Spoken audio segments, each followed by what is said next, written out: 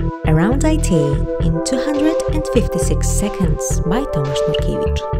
Episode 41. Unicode.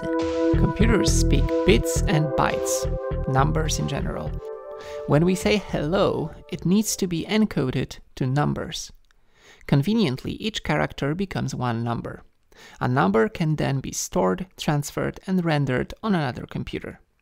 Therefore, everyone needs to agree which numbers represent which characters. The first commonly used attempt was called ASCII. In ASCII, lowercase h is 104, whereas the exclamation mark is 33. There's one problem here. It's an American standard, so it ignores the existence of any other country and alphabet. It's 7 bits, 127 symbols. Over time, each country developed their own standard, mapping special characters to numbers. It was impossible to open a file without knowing the source encoding. This was painful and caused a lot of websites and documents to be rendered incorrectly.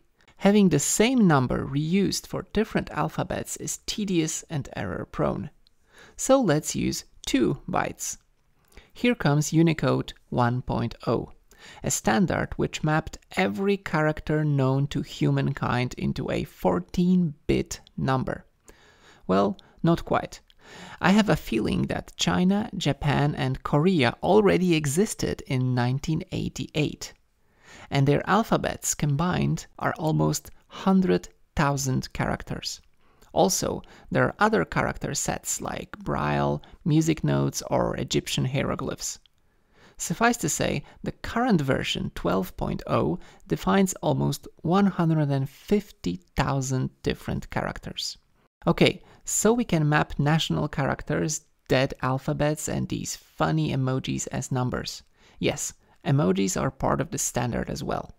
But how do we actually encode these numbers into bytes? Superficially, it's simple. There are way more than 100,000 characters, so we need at least 3 bytes. For practical reasons, let's use 4. Each character, officially named code point, uses 4 bytes on disk and over the network.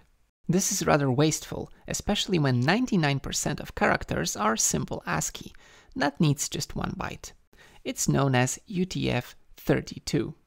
To save on storage, we can use just 2 bytes for the majority of characters, but for these less frequent, we use 4.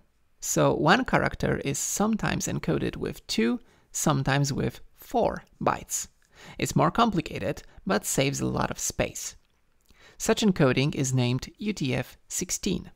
However, the most commonly used encoding is UTF-8, which also happens to be the most complex one. It uses 1, 2, 3, or 4 bytes to represent one character. To make matters worse, there are emojis. You know, tears of joy, heart, and poo pictograms. To make things more complex, some emojis use multiple code points. For example, there are skin tone modifiers that change the default yellow skin of emojis. Also, if you put a woman and a rocket emoji next to each other, you'll get a single emoji, a lady astronaut. I kid you not, it gets better. Placing a man, a woman, a girl, and a boy next to each other renders as one family emoji. This means that a single symbol can be encoded with as many as 7 code points and 28 bytes in UTF-32. This topic is way more complex, but let's stop here. Thanks for listening. Bye.